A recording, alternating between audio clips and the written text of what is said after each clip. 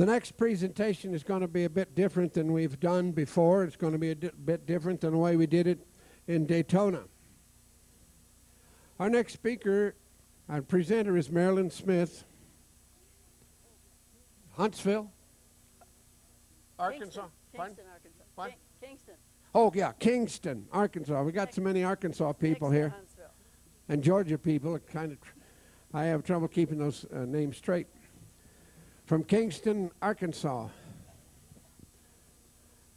Last time, as she was with us in Daytona, we ended the presentation with some questions from the audience, as we do most of the time.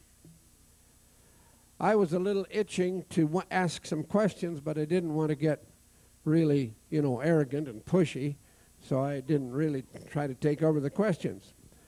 Today, I guess I'll get arrogant and pushy. I want to primarily start the whole thing with some questions that I would like to ask Thomas Jefferson myself. You might want to join in with me afterwards, but there's a number of things I wanted to ask for a long time, and she's agreed to this method of starting. So it's going to be started as an interview. After, she will give you a very few minutes of how she got to where she is now and how she is able to do what she is able to do. So I'm going to sit down over here, and when she finishes, she can sit down next to me with her microphone, and I can ask her questions. And I think we'll find out perhaps some interesting things. And if you have questions after that, you might want to also. So without any further ado, will you welcome Marilyn Smith from Kingston, Arkansas, who will bring us our presentation today.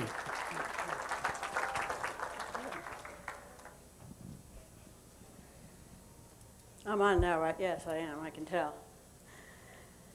Good afternoon. I'm very happy to be here again. We are going to try something different today. Since most of you were not in Daytona, I'll give you a little bit of background on how I arrived at this interesting situation, because it was something that I never expected or anticipated.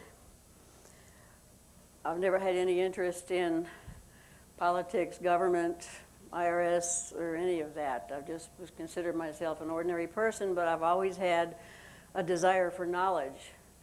I am like Thomas Jefferson in one way, is that I've been a continual seeker of knowledge all my life. I want to know all there is to know about everything. Well, you know the saying, be careful what you ask for, you're going to get it. Boy, did I ever. A lot more than I ever anticipated. But a number of years ago, I had some wonderful spiritual experiences, and one thing led to another, and I started studying and reading and going to classes. Still not having any idea where this would lead. I went to a school and studied philosophical type and philosophy in Houston. I am a pharmacist, so I have a background in medicine, alternative medicine, and about everything else you can think of.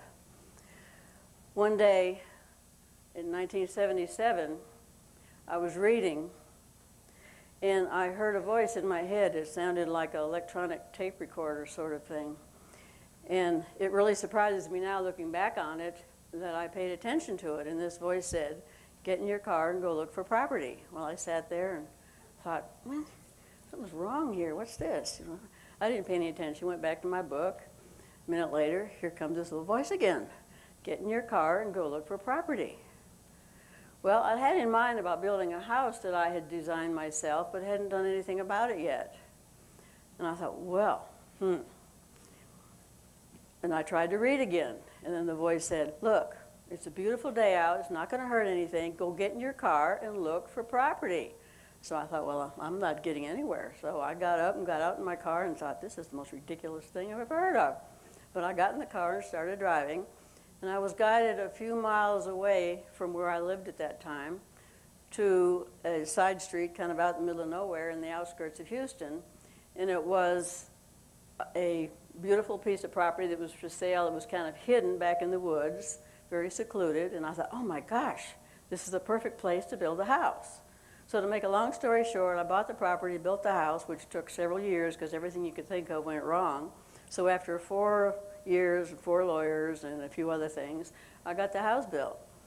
as time went on, I was studying more metaphysical and spiritual things, and I learned to communicate with other dimensions in the spirit world, and the angels and the ascended masters and the devas and the animals and all of this. And I have a great love for gardening, and the flowers and the plants is my strong connection. And then after that, I knew or received messages that I was to someday build a retreat that would create beautiful gardens that would demonstrate the beauty and the joy of life when you live and work in harmony with all life and all beings. And then I got a message sometime after that to move. And I ended up on a mountain in remote Arkansas, out in the middle of nowhere. It was at that point that I began being in contact with Thomas Jefferson. Now, I had no idea of where this was going. I knew of his interest in gardening, and I'd always had a fascination for his writings and his philosophy, but I didn't expect there to be anything behind that. And then when I thought I was hearing from him, and I thought, no, that can't be. I'm imagining it. I must be crazy.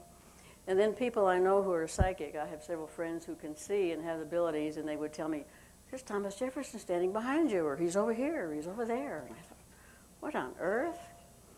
And it didn't click with me until several years later. That voice that I heard when I was told to look for property the first time, it was in 1977, and I didn't connect with the purpose behind it till I realized not too long ago that it was on July the 4th that this occurred. And I went, oh. Anyway, when I did hear from him, I was working with him on communication, but it was all about the garden and the plants. So I thought, oh, good. He's just going to work with me because of his love of gardening, and somebody else can work with the government, because I didn't want to deal with that. But I didn't really know there was a problem at that time. Then little by little, books kept falling off the shelf, and something would pop up in front of me, and I would find a magazine, and I would hear something, and I began thinking, hey, what's going on about the government here? And then I started studying and reading the material that the previous speaker spoke on. I found out about the IRS. I found out about the Federal Reserve, the banking system, and I got very, very angry and very upset. And about this time, the next time I heard from Jefferson, this is what he talked about. And he said, I couldn't say anything until I knew that you were aware and you would agree to work with me on this, because I want you to help wake the American people up to what is going on, because the government, the way it was meant to be, has been destroyed, and I want people to know. So, oh boy. I thought I just came up here to do a garden. I didn't know there was going to be anything else like this involved. So anyway, I did have trouble accepting and believing a lot of this. So I went to Monticello, I went to Washington. I had a wonderful experience at the Jefferson Memorial where I felt his presence very strongly, and I was guided to take a photograph of the Jefferson Memorial of his statue, and I had a real wonderful, when I work with him, I feel such a love and such a joy that sometimes I get choked up because the feeling is so beautiful and so strong. But I took a picture. I just knew I had to take a picture of his statue by itself, and I was very surprised when the picture came out because it has a beautiful spiral of white light energy through it to show me that I wasn't imagining who I was communicating with, because I was having difficulty believing it. So I don't channel like maybe some people that you have heard. When I first started, it was telepathic and through here. But then as time went on, and I did a lot of work on myself, a lot of spiritual work, went through a lot of problems and difficulties, you know, like some of the previous speakers have mentioned. You know, I left my home behind in Houston, lost everything I had, moved away, just said goodbye, and, you know, left everything behind to do my work. And I forgot where I was, right in mid-sentence. What was it she was saying this morning about losing your memory? Boy, just like that. I know I do it all the time. But anyway, I realized that I was going to accept what he wanted me to do. Well, the reason for the channeling the way I do, it has taken me many years to develop this, because one of the things he hopes to do, not everyone in the country is open to channeling or understands what is really behind the spiritual nature, and that, because I thought of myself as a spiritual teacher, not a channeler. So I have developed the ability where it becomes more like a merger, and it's more like a heart. I don't know how to describe it, but it comes from here and through the heart, and sometimes I feel his love. And he's very passionate about freedom, and the love that I feel is so strong, sometimes it's hard to talk, because if you see tears, it's not tears of sadness, it's tears of joy. So I wanted you to understand that, because sometimes my words get kind of stuck in my throat. And I think that's all I need to say, so we can start. Okay, if you're ready, whenever. Let me sit here for a moment.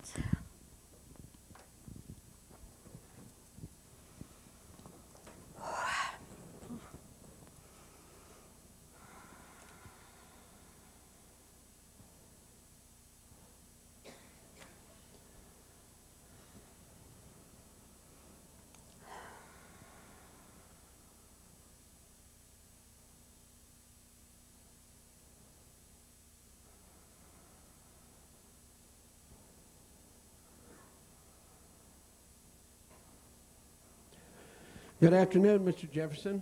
Good afternoon, my friend. First thing I want to ask you is, how do you prefer to be addressed? Is it President Jefferson, or Mr. Jefferson, or just plain Tom? My friends call me Tom. You may call me Tom or Mr. Jefferson, but not Mr. President. All right, thank you very much. There's a number of things I'd like to find out that you can tell me. When you did the Louisiana Purchase, which I think was probably the biggest real estate deal in history, were you given a lot of criticism in Congress? Not as much as I expected. There was some, but then they were those of us who'd worked together for a long time, and we knew one another very well. Were you accused of using power that you really didn't have? It did come up, but I don't think accused would be the right word. It was discussed. And it was really difficult for me to explain to them myself, because some of the things that occurred with me were difficult for me to talk about, because a lot of what I did was the result of what you might call a vision or something in that nature. And I considered myself a very logical person and was very embarrassed to tell anyone any other experiences that I had. You might call them metaphysical experiences? I would now, I wouldn't then. All right. In writing the Declaration of Independence, did you have any help? Definitely. That was not from me. Can you tell us some of the ones who helped you? I didn't know their names at the time, but I know that as I wrote and studied, I would receive a name or a message. Part of it was a result of all my years of searching for knowledge and studying philosophers. I think governments should be created by people who are philosophers, statesmen, the type of person who really has looked into history and studied all of the, what you would call classical education, that has a broad range of knowledge. So as my background of studying I read the philosophies of the ancients in the original languages whenever possible. So I took bits and pieces from their knowledge, from things I read. And as I read, I had a lot of books, always had books around me, and I would feel an urge to a particular book or a particular title or to a name, and I would know that there was something in there, and sometimes I would open a book and it would fall open to a particular page, and I would recognize that it had something to do with what I was thinking or the concept. At any time in your lifetime, did you have the opportunity to meet King George personally? No, I didn't. Okay. Did you have any part in writing the Constitution? Not in writing it. I was in France at the time, but I did communicate by letter with the friends in there, and I would make suggestions and ideas and comments, but I actually could not say that I wrote it. Okay, could you tell us how you got along with Alexander Hamilton? Well, we agreed to disagree. We did not get along, I'm sorry to say. However, it was not a personal nature. We both had a totally different belief or philosophy of how government should be, and there was a total conflict. What was his, what would have been his, what was he trying to do? At the risk of sounding critical, I would say he was trying to create what we have now.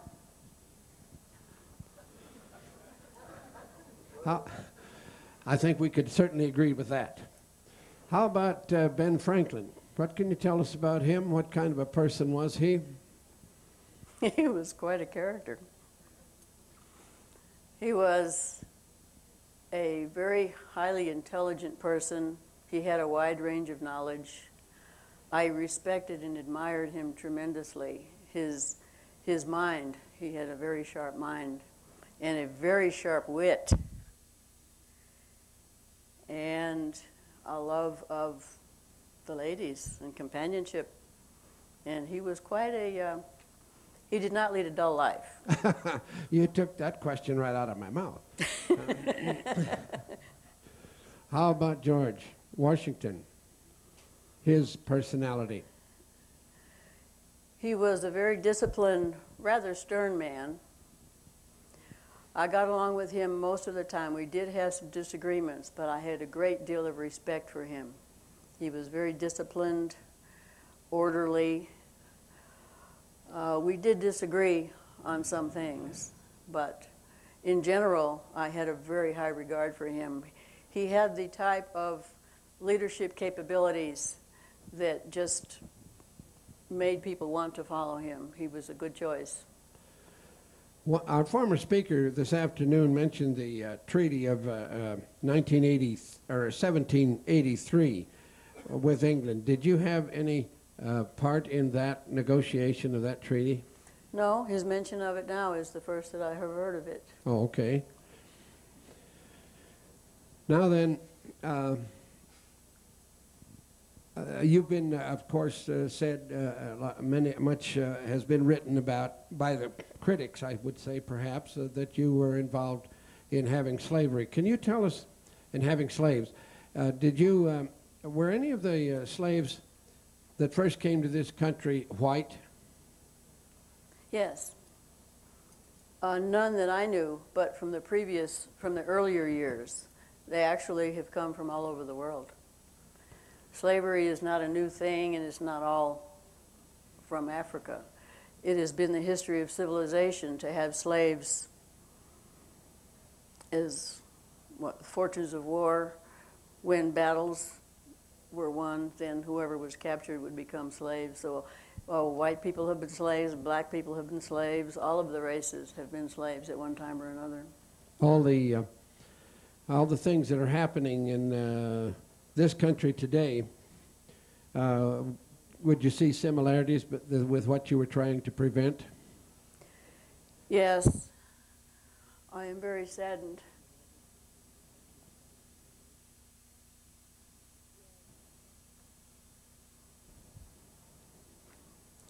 Excuse me.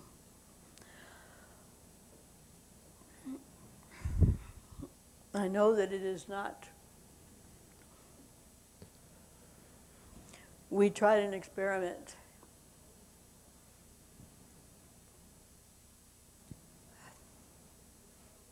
I feel that it has failed. This is very difficult for me and for... It's all right. I have always been an idealistic visionary, you might say, with rose-colored glasses, but I have a very strong vision of what the world can be. And I was aware that it may or may not work, but I had high hopes. I still have those high hopes. Perhaps some of my rose-colored glasses have worn off to a degree.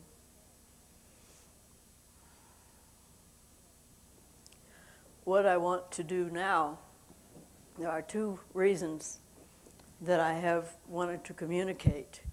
One is I want my friend here to wake up people, to tell people what has happened in the government. Too many people have not listened, will not listen, have not paid attention. I want to stress the value of getting this information to the public. When I was on the physical plane, I spoke much about education and study and ignorance. I believe I said the price of freedom is eternal vigilance.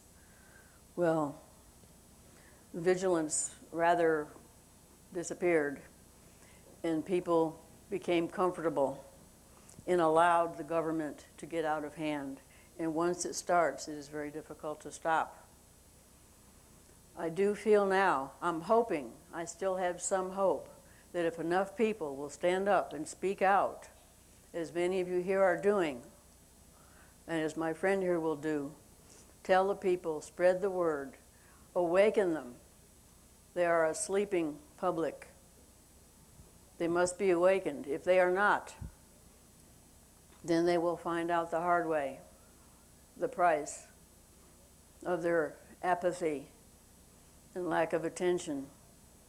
If that is the case, then I do feel, because of the things that are coming up in the future, and I know there is much to come, that there is another factor involved in what is coming. I am hopeful that the things that may happen with the government will not fully occur, because there is a spiritual aspect to this. We are having some divine help, intervention, awakenings, all sorts of things are happening and will be happening, that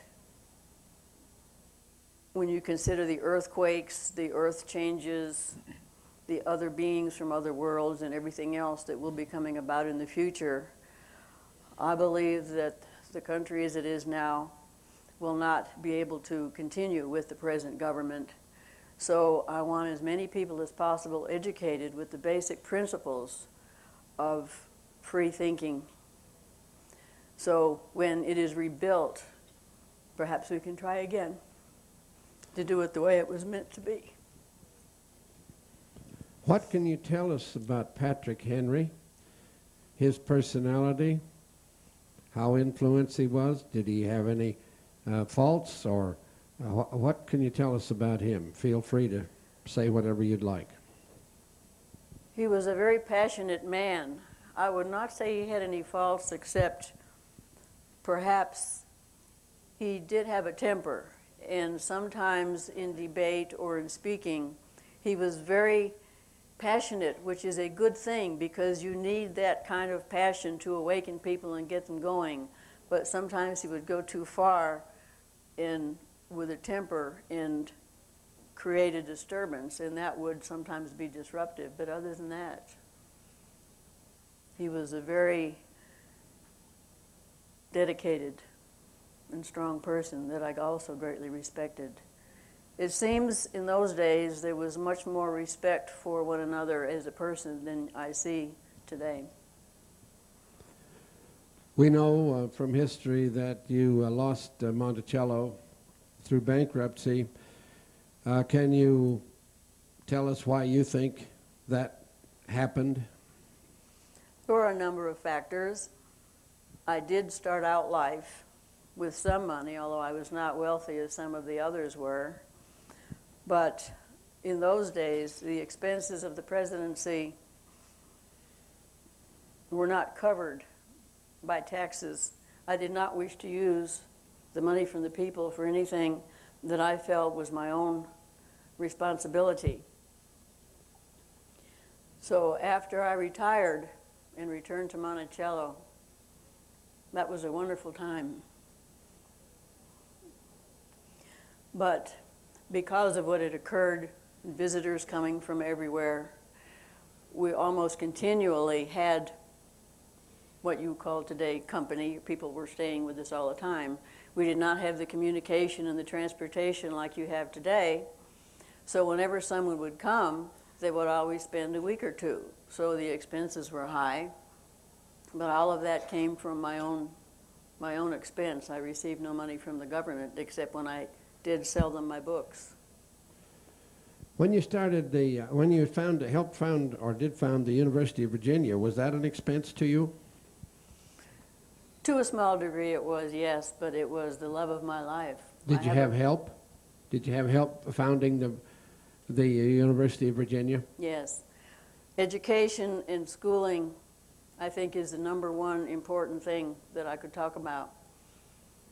I wanted people to learn, and the university was my pride and joy. It was more important to me than my presidency, which I don't look on as anything that important. To me, the Declaration of Independence and the university were my greatest accomplishments.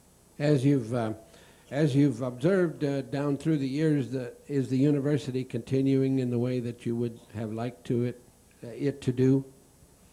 Not as much. None of them are. I would prefer to see a more classical education as I had, but the world has changed, and now most education is geared toward providing a way for people to make a living. I would hope, that is, my friend here did, she also went to school, got a way to make a living, but then did all the other studying on her own. So I would wish that others would also use libraries and use schools and take classes. You don't have to stop studying just because you have graduated from school. I studied all my life, and I still do. Were you a member of the Masonic Lodge? No, I was not. Do you know if George Washington was? Yes, he was. How about Ben Franklin? Yes, he was. How about, well, let's see, some of the others. Do you know about Patrick Henry or? Many of them were, but I don't recall exactly. I wasn't that close over a period of time. Or with Hamilton? The others. Was Hamilton perhaps? I don't know whether he was or not. They didn't talk about that with me very much because they knew my feelings. And were you aware of the fact that it appears that they had a lot to do with the layout of Washington, D.C.?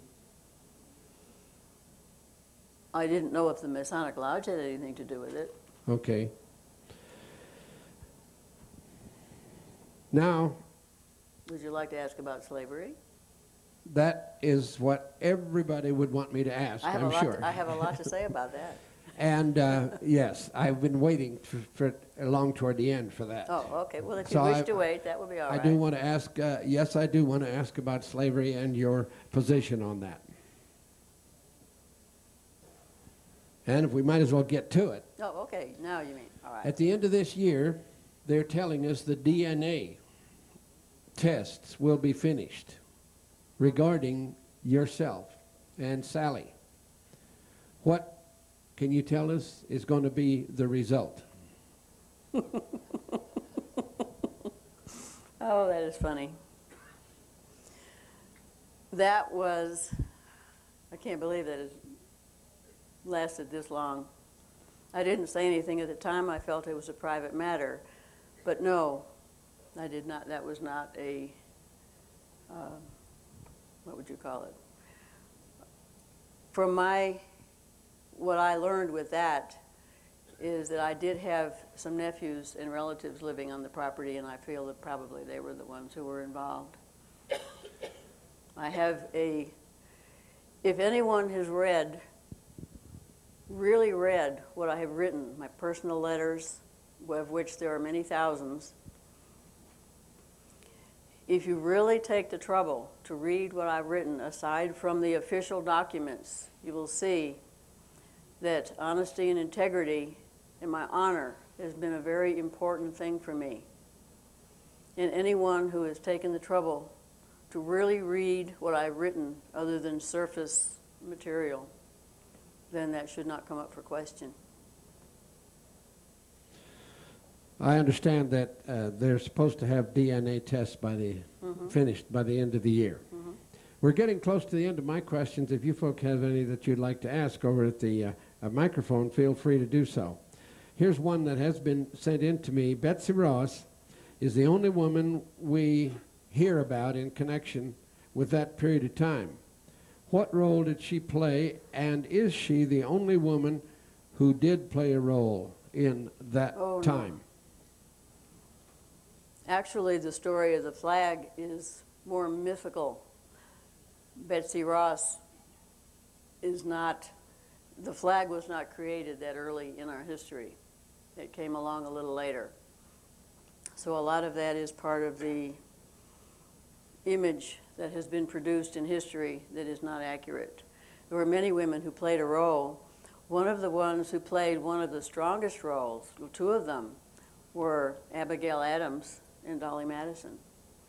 Women who were the wives of the statesmen played a very important role. Unfortunately, I was not able to have that. I understand. And most of you know, you lost your wife when she was only 20? About 30. We had been married 10 years. About 30 years old of age, and you lost several Early children. 30s. Yes, all but two. All very, very young. The one question I want to get in before the other people have a chance.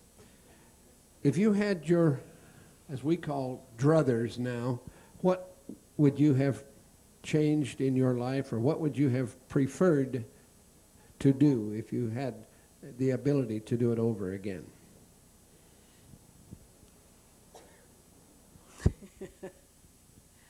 I would have stayed, I would have read and written and stayed at Monticello. And I know that I did well with the country because I felt a sense of duty and responsibility. I would like to have had more time to spend with my family in my home. My years after the presidency were the best because that was where my heart was. Other than that, I don't think I would have changed much. I've been told that you didn't really care for the life in Washington. No. And would rather have been at home. I did not like it at all. On the farm. You might say I was dragged kicking and screaming to Washington. You were a reluctant candidate, can we say? Yes. Basically, I consider myself more a scholar than a student. Perhaps scholar would be the best word, but I am happiest. To me, my greatest joy is to be surrounded with my books and loved ones in my gardens. Why did you take the job as ambassador to France? I wanted to see what the rest of the world was like, so it would help me to bring new things to this country to help it. Mm-hmm. My desire to help people, some people may not realize this. I did develop inventions, but I did not believe in patenting them, which I know is common today. But I felt that anything that I created or built or designed for the help of everyone was something that was a gift from God to me, and I should give it to the world freely. So I would never, nothing that I made was ever patented. Thank you. Now we have a string of people at the microphone, and so I'll ask the first person at the mic to ask your question. Yeah, welcome back to the Earth plane, Mr. Jefferson. We know that the ETs are working with our governments now. 200 years ago, when you were framing the Constitution, do you have any information you can give us about possible visions or ideas that may have been sent by the ETs? If they were, I wasn't aware of them. I did have some experiences, but at that time the idea of an ET was something that never really got into. You are living in very exciting times. I wish Earth now is both a difficult place to be and a very exciting place to be because of all the new discoveries. I don't look on what is coming in the future as a negative thing. I am sorry that we have to make the changes we have to.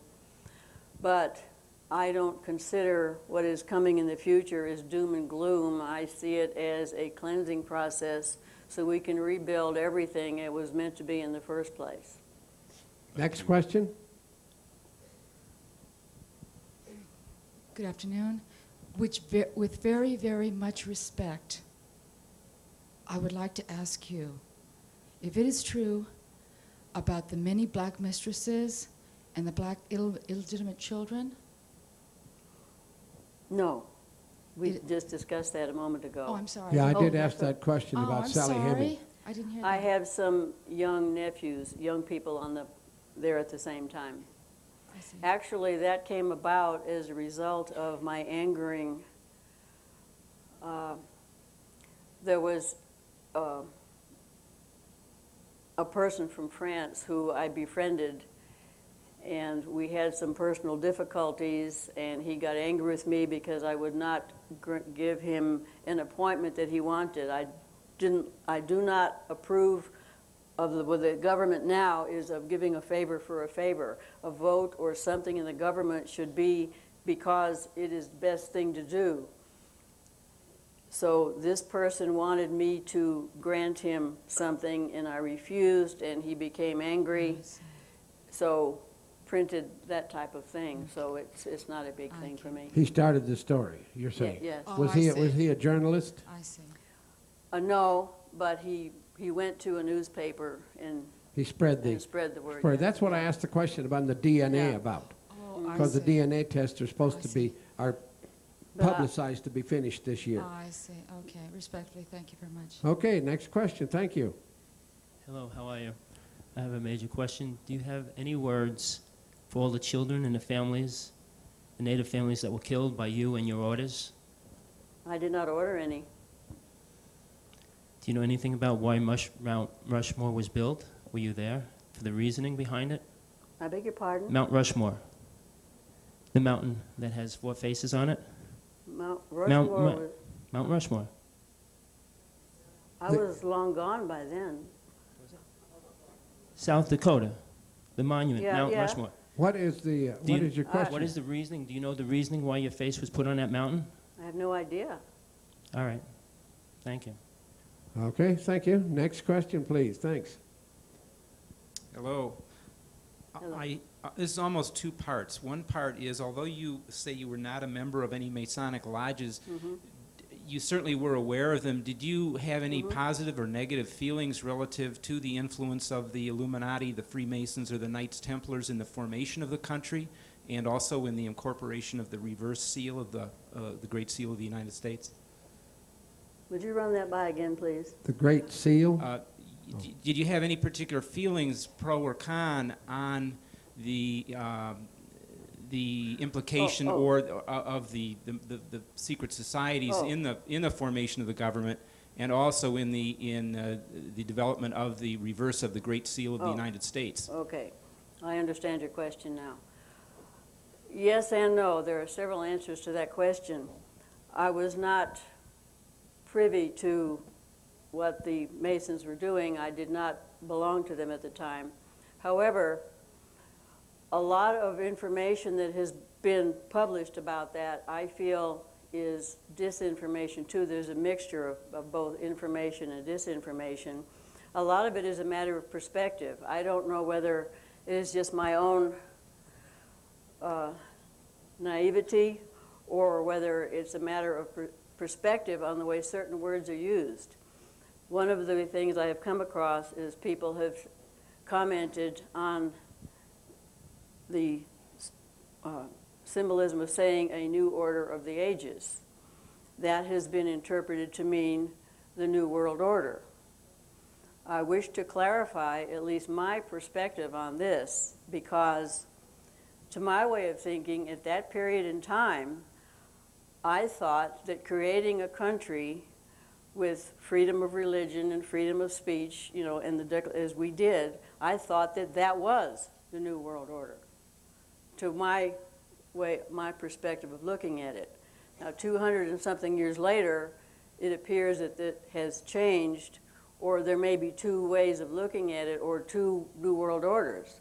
There is, to me, building the world that it is meant to be, with everyone living together in harmony without war and loving one another, is a new world.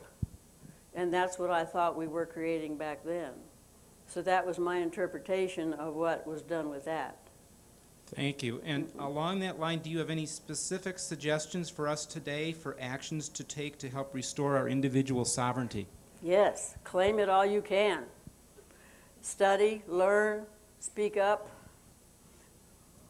I do think it is past time where just writing to Congress is not going to work.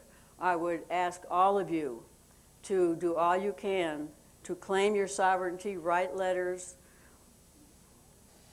The income tax is an abomination and a fraud. Do everything that you have learned here. Withdraw from the system. It cannot, if enough people withdraw from the system, it will collapse of its own weight. It cannot keep going. But you have to do it correctly. You have to study the books, because the situation now is much more dangerous than it was in my time, and is much more complex. In fact, my friend here, when she began getting involved with this and learned about the income tax, is what brought she and I together, was quite in shock for a long time when she learned this and made the decision to take these actions. And she has taken action in all of these areas.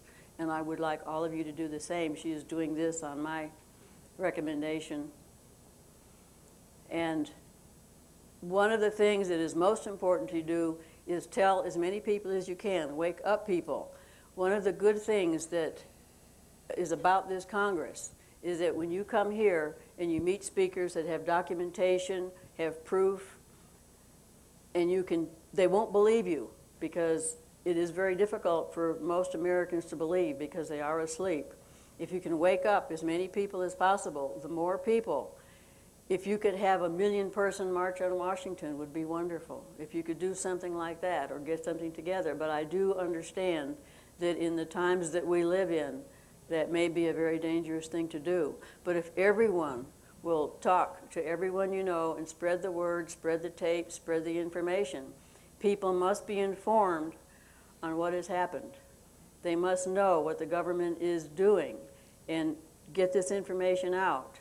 The internet is a wonderful thing, and I think it is wonderful that so many of you are getting these messages across, because the people have to be awakened.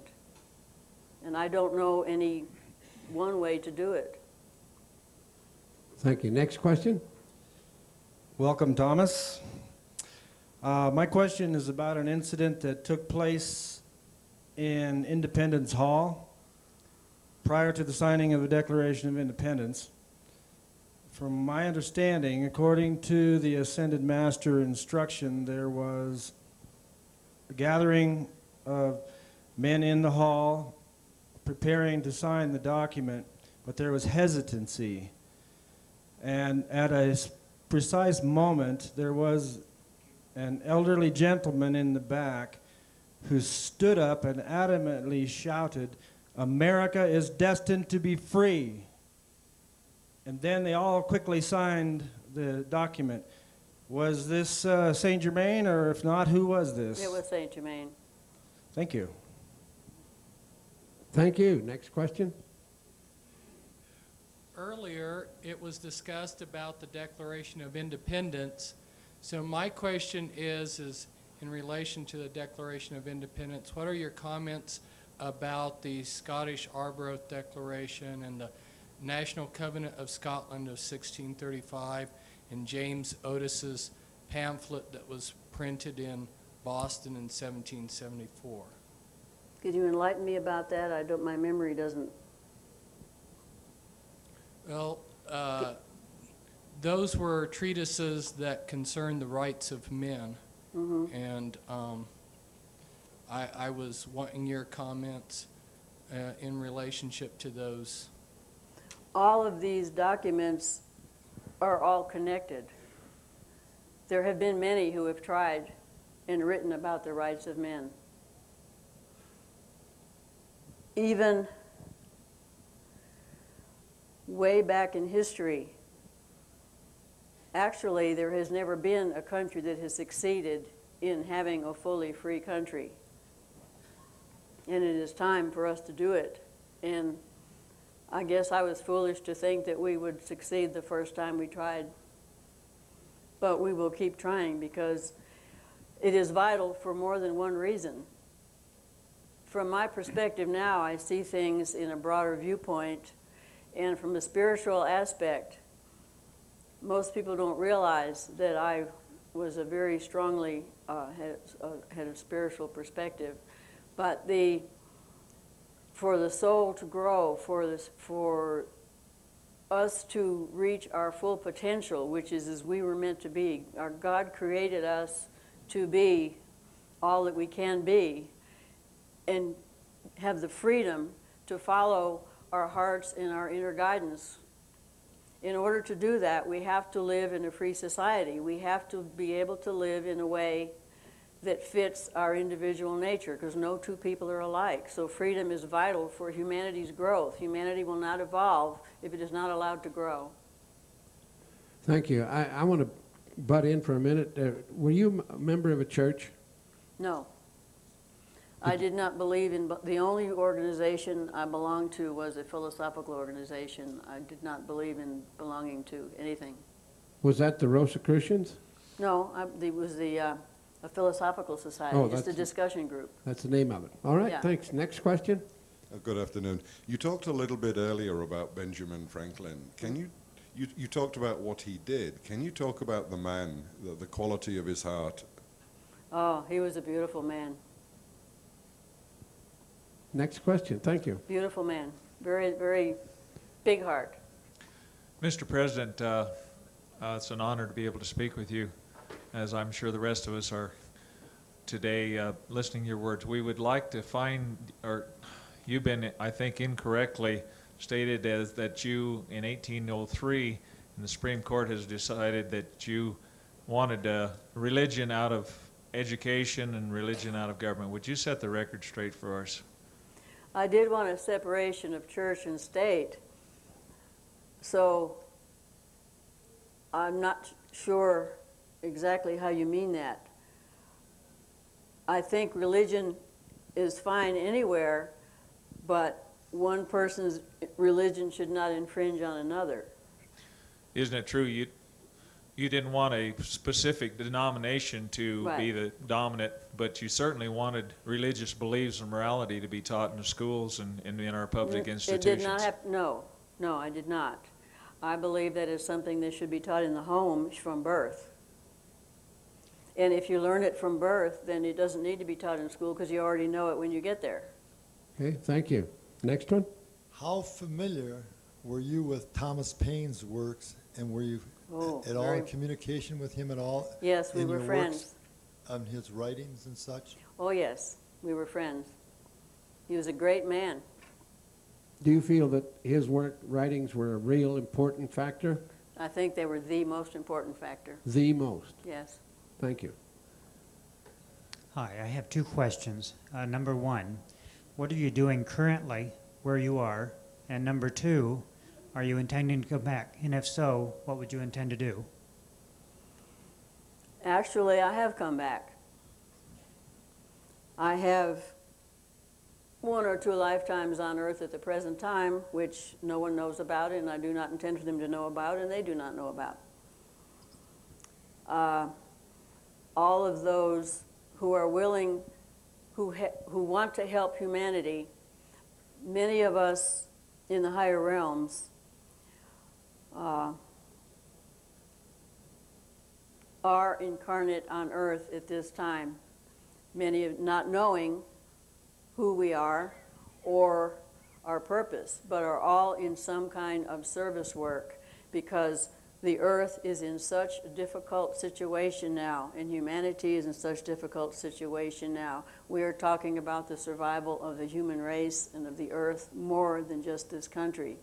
So most of us who were here, who were there at that time and who are on the other side, do have 1 or more incarnations on Earth, because everyone who is needed, everyone who operates from the heart, who wants service, who want to help humanity, do have lifetimes going at this time because we're all needed here. Thank you. Thomas Jefferson, you wrote the Jefferson Bible, and most people don't even know about it in America, which I think is a total shame. Could you please tell us, sort of with specifics, what it is that you felt were lies in the old Bibles? I felt that a lot of the teachings in the older Bibles that taught hellfire and brimstone, I guess you might say, were not valid. I felt that Jesus was the greatest teacher of all time, and his words of love and working together were the important parts. So when I read several Bibles in the original languages and translated it, the translator has a lot to do with what comes through. So I translated it, his words only, and not the facts of who did what where, but I just translated the part of his words in his teaching, because I felt that his life became a story, and in the telling of the story, his message was lost. So I separated out the message so that his message of love could be read on its own. I know that you have studied very ancient wisdoms and civilizations, and so could you please tell us what you have discovered about the true Aryans, and that we are actually at the basis of what is so-called Christianity, and Christus, which originates from the Aryans in India, and before that from the continent Mu. I did not study that part. I'm sorry. And now in Philadelphia, could you tell us, Thomas Jefferson, because I know you know, where is the pyramid? In Philadelphia, Pennsylvania, there is a pyramid. Where? I don't know. Thank you.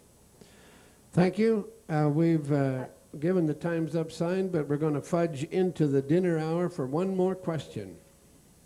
I really have two questions. When we referred to that treaty that you said you didn't know anything about, I wanted to ask the previous speaker, was Thomas Jefferson's name on that treaty? No. Oh. So it's possible that somebody did sign that treaty, but not you? They did, yes. Okay. And then would you just comment about John Adams, please? He and I started out, we ended up being very good friends and dear friends after retirement. We had disagreements, as I did with many in the government. Both Washington and Adams, there were three different types of beliefs in setting up the government.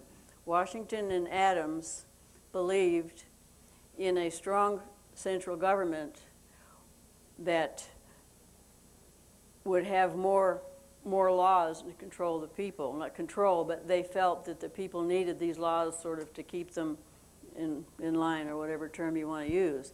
Now, Mr. Hamilton's belief was that he sort of believed like they do, but he also believed in a central bank, because he felt that the common people, they carried over this aristocratic, elitist idea, and he felt that the people were uneducated and were not able to handle their money, so there should be a central bank as we have now.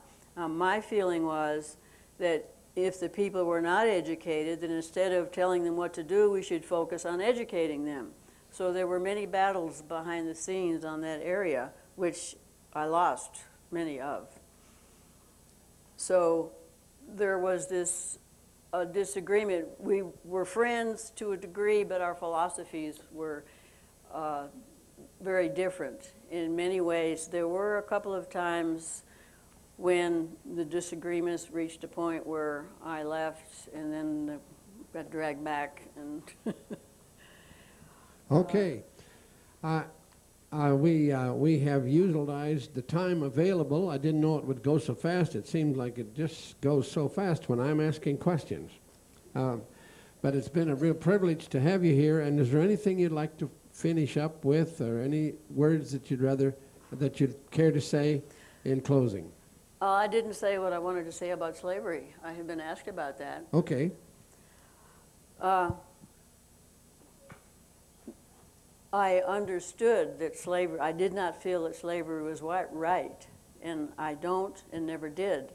But at the same time, I am a very practical person, and from what I could see and read from history, there was much prejudice, disagreements. Slavery had been going on for a long time. Now I did put a bill, well, in the original Declaration of Independence, I put in a paragraph about not having slavery, and that created that had to be removed or the Declaration would not have been signed. They wouldn't agree on that. So every time there was an opportunity, if you will look back in research, there were several bills in different times that I introduced to abolish slavery. Well, that nobody would agree, so I tried preventing it from being introduced in other states or when the West was opened in other areas. That was always created turmoil. I agreed in the principle that it should not be, but I also knew that if you want to completely change the world, you cannot do it all at one time. So I had to settle for what I could get accomplished in the time frame and in that lifetime that I had. Also, I was concerned that if we did free the slaves, they were not prepared to support themselves in the world. And as it turned out, if you look back on it now, 220 some odd years later, even in these times, there are still problems. So if it has taken 200 years to get a balance or a relationship in that area, why do people think it could have been done overnight then? I think we did as much as we could and planted the seed, and this is the next step. So I did all that I could do and knew that someday there would be problems from it, which have occurred. So even in your time now, it is better, but it is not as good as it could be. Let me just say it's been a privilege and a thrill to have you with us today. And I think the rapt attention of our audience speaks for itself and the questions that came up. Thank you. I would like the people to express their appreciation, if they have any, for your being with us today. Thank you.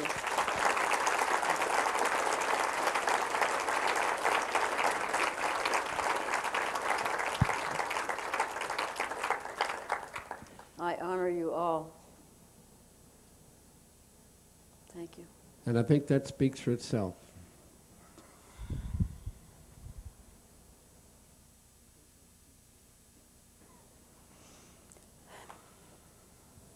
Okay? Hi. All right. Now she's back, Marilyn Smith. Give her another round of applause, please.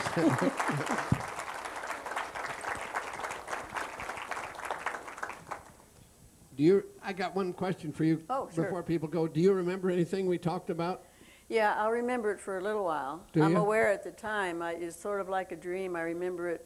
I won't remember it later, but I do remember it for a short time. If you want to know more, she's going to offer a workshop. I don't know when. I've lost my list, but you can find it out front. All right, folks. If you want to get in on some more things on predictions and so forth, we start up again at 6:45. I believe it is.